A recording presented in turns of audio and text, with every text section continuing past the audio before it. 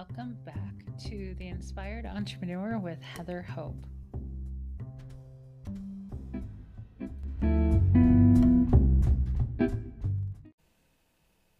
Hey everyone, happy Monday. Okay, how are you doing? Thank you so much for all of the comments I've been getting, the messages, all that wonderful, wonderful stuff. I appreciate you guys so much.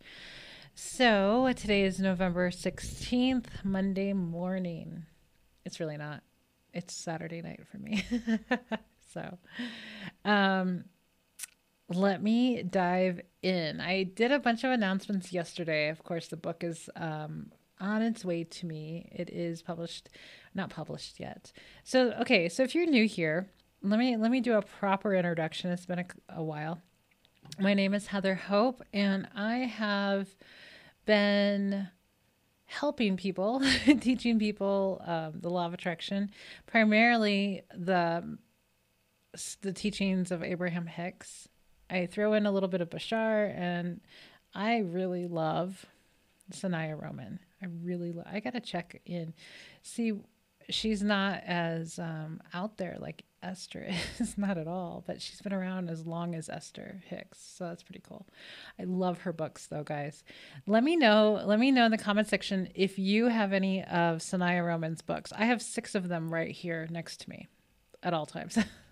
She is outstanding. Love her. Love, love, love. The best book on money I've ever read is called Creating Money by Sanaya Roman. It's all channeled. She does the exact same stuff as Esther Hicks. I know I'm late to the party on this one. I'm late to the party on Abraham as well, but I'm really late to the party because I remember the very first time I showed a picture, it was last year on my page, of like, I love this book. This is like the Bible for money. And like a bunch of people who follow me are like, yeah, I have that book, blah, blah, blah. Like, why I'm so late to the party. I am late to all of this stuff, but that's fine. I love these books though. I love them. Like, I am so in awe of all of these writers. You know, like I said yesterday, I'm just going to write, I think I'm just going to write a bunch of books this next coming year. I just have so many topics that I keep, going back and forth from. Okay, so I wrote a book, The Inspired Entrepreneur, which is what sparked this podcast. So basically, this podcast is 366 days. It's a daily podcast. Now, I don't think that far ahead at all because I know that if I do, I could easily get kind of freaked out about it. So I'm not going to talk about that, but because I'm just going a couple days at a time or a week at a time of recording because I enjoy it. It's kind of like my outlet to talk. And so it's a daily inspirational book of a message of something that I've written or, was inspired by the, others who write or channel or whatever you want to call it. And so today we're on November 16th. So the book I got, it's on its way. I uploaded it to Amazon. Yesterday I was talking about how if you want to write books and publish them, it is super easy, guys. Just write the book. That's the hardest part. If it's hard, if it's hard, then you're not lined up. You know what I mean? Like if it's easy, then it writes itself. But the publishing aspect of it is super easy. I mean, things just get easier over time. Technology gets a lot better. Like I mentioned that I had published a bunch of books back in 2015, and now it's even easier. So super easy. I learned how to create my cover. I created all my covers in the past, but they were all ebooks.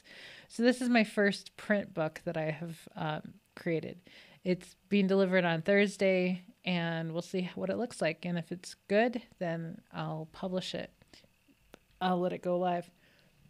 Okay, so let me jump into the book. Once I get the book, then I think we'll see if I'm going to do video.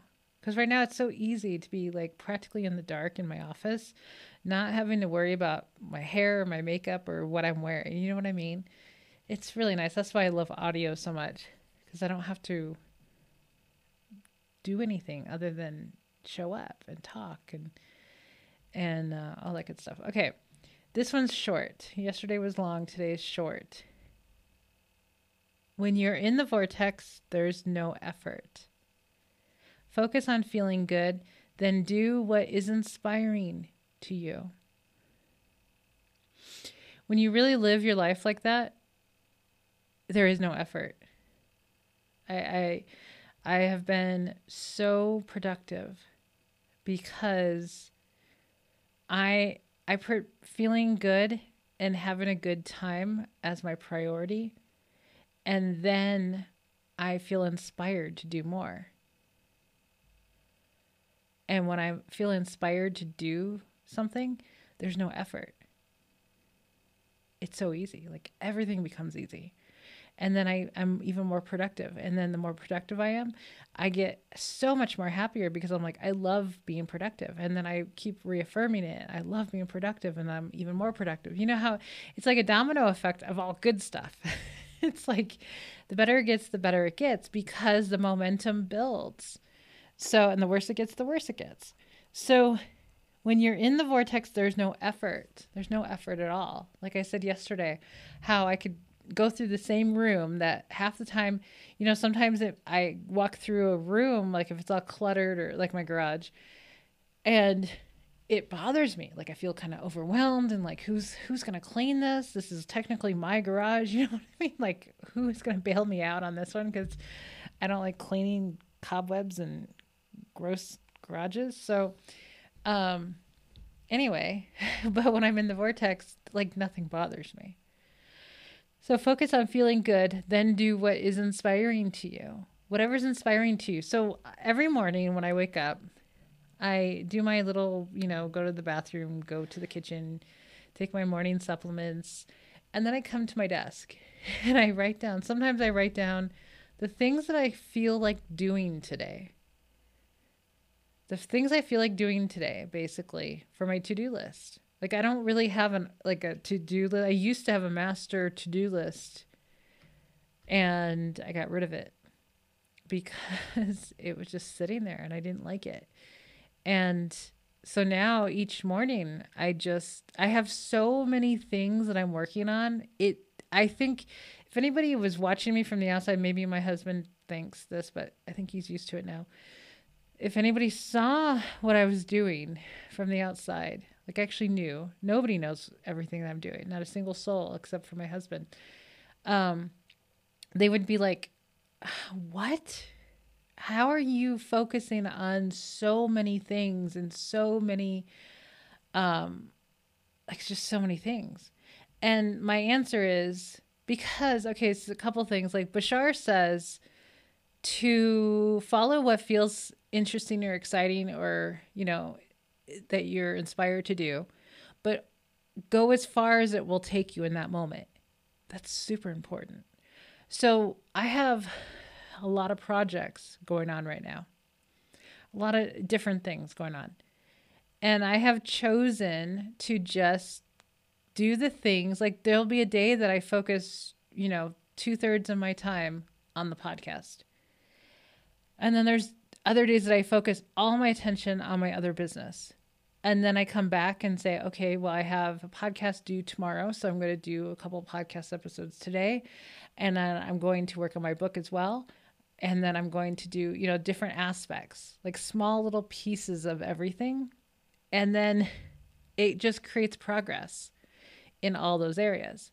So, and sometimes I just mix it up like, okay, right now. So Friday, I was excited because I woke up Friday and I thought, because my other business is coming together, like pieces of it, like I have to do a bunch of things to start doing that, to actually start working that business. Like I have to get approval from the state of Arizona, different things. And I've been working towards that. And so I have one thing left, and that probably won't come through. That's from Arizona. It probably won't come through for another week to 2 weeks. So Friday morning I thought, because everything else is done, I mean, everything that's really hugely important. There's a lot of little things, you know, starting a business. There's a lot of things. Like I was working on the website today. That was completely unexpected, but it was easy because I was just in the flow and I created a website in like an hour. And um, so that was cool. Just things just keep falling into place because I'm just putting a little bit of focus on it. So I thought, okay, so I have, let's say 2 weeks, which is Thanksgiving. So let's say I have the next 2 weeks. What do I want to get done? What do I want to get done in the next 2 weeks? Because once that gets approved, I'm going to be really busy with my other business. Like that's just to be expected. I'm going to be out of my house all the time. I'm going to be like a different life. And um, so it made me focus, right? It made me focus. Okay, I have this little bit of time because I don't want to like have something on that back burner where then I don't have time to get done, right? Because my focus is somewhere else. So the books came to my mind, of course, because I was been working on them. So the Inspired Entrepreneur came to my mind, and the next one, the 30 days. I talked about it yesterday a lot. The 30-day, what's it called? It's right here. 30 days to manifest your success journal. It's a 3-month journal, and so Friday afternoon, I got really excited because like, okay, so I'm going to work on that mostly for the next week or two until they're done. And so I worked on them for like an hour and I got so much accomplished on the second book. Like it just fell like into place. Like I wasn't sure how I was going to do it because it's all like formatting how I want it to look. I wasn't sure how I was going to go about it. And then I showed up to my computer and just like played around with a couple things and then was directed to, you know, a platform that I'm very well versed in that I use all the time. And it became super easy and I created it in like an hour. And I'm like, holy hell, that was so easy. I was in the vortex. When you're in the vortex, there is no effort. There's no effort. So that really sparked my thing of like, oh my God, these books are going to be done. How about I set the goal of having both these books done by Sunday? And that's all I focus on. Now, of course, the podcast had to be recorded as well for a couple of days. So that was thrown in there. But, you know, putting my focus on, okay, for the next 3 days, I'm focusing on these books because I want to get them done and then I want to get them published. Like I want to get the proof, and that takes a few days, and approve it. And then, you know, like all of that stuff. So I want to get that done. Like I need these books done before this approval from the state for my other business. And it's happening. I got the first one done Friday night. Now I had expected to get the second one done Saturday night, but right now it's Saturday night. Like recording this Saturday night, 7:33 p.m. We'll see. I'm not going to do any more podcast episodes right now, but we'll see. There's a couple tweaks I need to make. I think the first cover is done. I'm going to have multiple covers so people can choose. So you guys can choose which cover you resonate with more because there's some really great choices. I'm not sure, you know, that may take a little extra time, but I'll start with the first one. That's pretty much done unless I want to mess with it. I need a couple things in the interior to be completed and then it'll be done. Like literally I can do that tonight. So there you go. You know, it's just, that's how I felt inspired. Like, okay, what do I need to get done? Well, I'm also putting the house up for sale soon. That's another thing. Like I said, people from the outside be like, what the hell, girl? Are you freaking manic? Not really. I'm just inspired. I'm inspired. I'm inspired by all the intentions that I've set forth. I'm inspired so much more because a business that was becoming a huge struggle for me to do anything in because it was just a lot of stuff I didn't want to do. I was going to say, I don't like online marketing. I really don't. I'm not crazy about it. So, um, this other business that came in, you guys have heard that it was inspired. It came out of nowhere. It literally checks off every freaking box, every box that I can think of things that I love in general in life, including making a lot of money. So it's like all there. And every step along the way has been effortless. Every step. It's super easy. It's just coming together that like no other business has ever come together for me like that.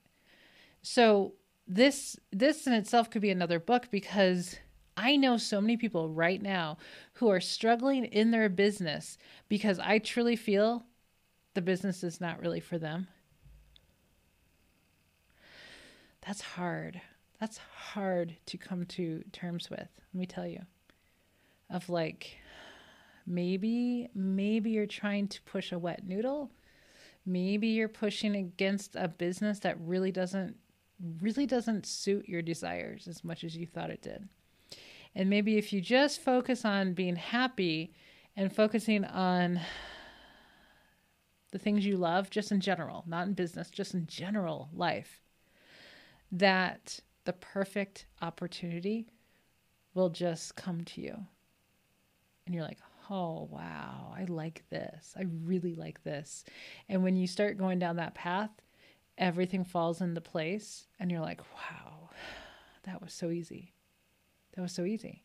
Unlike, I just talked about it this morning, unlike knowing somebody who's been trying to put together an online course for 2 years, but keeps coming across tons of issues and not wanting to do it and really just pushing a wet noodle the whole time. Technology sucks, all that, you know what I mean? Trying to make something happen that doesn't line up with what they really want. And it's really hard for them to do because there's so much of it that they really don't like. So I see that all the time. People are pushing wet noodles everywhere. That sounds so funny. But, when you let go and you just be happy and you just appreciate everything that you love, you will attract the perfect, what I called the soul-aligned business. And that was my membership that I've had for the last year and a half, the soul-aligned business. Attracting your soul-aligned business. And I did that while I was teaching how to attract soul-aligned business. Like, that sounds so backwards, but it's like the teacher keeps learning. You know what I mean? Like, it's just unreal. So now I can teach it even better now, because through like real, true, not just picking something because you think that you're good at it or just because you've done it for so many years. Like me being in the helping profession, being a therapist for a long time, being in that field, it just seemed like the logical choice. But is it truly something that I love doing? Yeah, sometimes I do. But now that I know what I know about helping others, it can really throw you for a loop. It can really there's a lot there. There's a lot there. So anyway, when you're in the vortex, there is no effort. Focus on feeling good. Then do what is inspiring to you. This is how you live your life. This is how you live your life. And the thing is, like, you don't have to do like a career change. You can, because I didn't plan on it. I never planned on having a career change. Never. I thought this was what I was going to do for who knows how long, forever. I do know that I'm taking a turn into being a writer, and like less coaching, more writing, more speaking, I suppose. I don't know, whatever I'm doing right now, whatever that is. But, and creating a a side career with that as my passion career, like as the passion part of me. Like this is a subject matter, law of attraction, that I really love talking and I really understand it well. And I've manifested every area. But I've created another business that fulfills other desires, like other things that I love doing that, I've talked about for a long time that I love. So you can have it all. Basically, you can have it all. But like hopefully when the second book comes out, the 30 days to manifesting your success, gosh, my titles are always long. The Inspired Entrepreneur. I'm shocked that it's so short because I always create long titles. It drives me crazy because I never remember them. So 30 days to manifest your success. That came up in the grocery store on Friday. I think it was Friday. I was all in the vortex, like so excited about this. Yeah, it was Friday. My husband and I went to the store. We did our separate shopping because we were only both there for a couple different things, and I couldn't find him, so I just went through this thing, and then I found him, and I was standing behind him in the line at the register, and like me, I'm in my little world, and that came to my mind. 30 days to manifest your success. And I said, "What is that? How does that sound?" He said, "Good."